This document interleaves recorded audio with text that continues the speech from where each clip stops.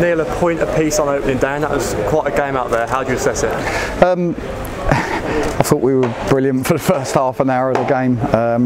You know, just felt like we was watching the whole game over that side of the pitch, and then just shows you football, doesn't it? All of a sudden, not even a dangerous moment, and you know, a little bit of a mix-up and a penalty, and then a worldie, and all of a sudden you're 2-1 down. So I can't, you know, I said to the players before we went out, let's not let the result affect the performance. So let's not worry about losing a game of football and not play as well as we can. Let's just focus on the performance and see if the result comes. And I can't ask for any more. I thought we were the better team, and I thought we were in control towards the end. We lost a little bit raggedy when we were chasing the game, but thoroughly deserved the point. The 2 goals clearly changed the game in those quick couple of minutes or so. But what pleased you most about the opening 20-25? Because it was really, you know, camped in their half. Yeah, I thought, you know, sometimes when you get to the first day of the season, the players get a bit more nervous. You know, the result counts, and you forget to play and move the ball how you had done. But I thought we did that really well. We opened them up, we got in great areas, and we looked like we could score every time we went forward, and we looked defensively solid against, which everybody knows is going to be a strong team this year. So loads and loads of positives from that. Obviously, we've got to sort of manage the game as best we can when we're on top, try and put them to the sword, and we found ourselves 2-1 down, unfortunately. What was the message at the break? Obviously they had their backing of the fans. In fact, they were right up for it, and we had to pick ourselves up again in that second half. Yeah, of course you do, but you know, the worst thing we could have done was try and chase the game in the first 10 minutes and ended up 3-1 down, because it's game over then. So we just said, look, you know, 45 minutes to score a goal, keep doing what you're doing, don't try and change it. So I thought we started quite well in the second half, and I thought for 20 minutes we were on top, in control of the game.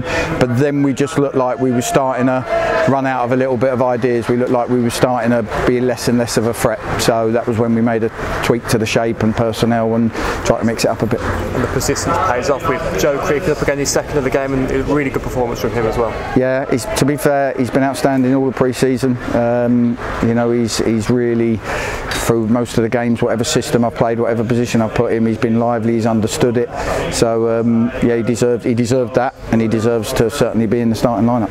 Just finally, overall, a point apiece on opening day to go with next week back at home. You pleased with that? I'm pleased when you're 2-1 down chasing a game. Course your piece to get a point out of it. I didn't think we deserved to lose. I thought that would have been harsh on the boys. And it's not like with their goals, we got opened up and you can pick too many faults in it. One's a worldie and one's a sort of mix up for a penalty. So I'm pleased with, you know, all of the performance, both with and without the ball. Let's take it forward and hopefully turn a good performance into 3 points instead of 1. Okay, cheers now. Thank you. A quick word about some of the new lads, because obviously there was 5 or 6 who hadn't played before in front of a big crowd. Yeah. So a word on those.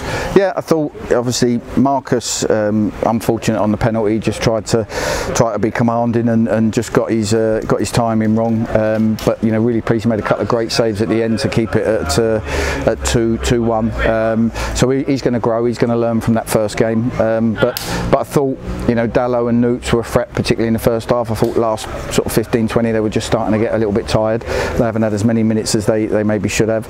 But other than that, I thought everybody else that's come into the team, everyone that was here, has executed everything I've asked of them all the pre-season.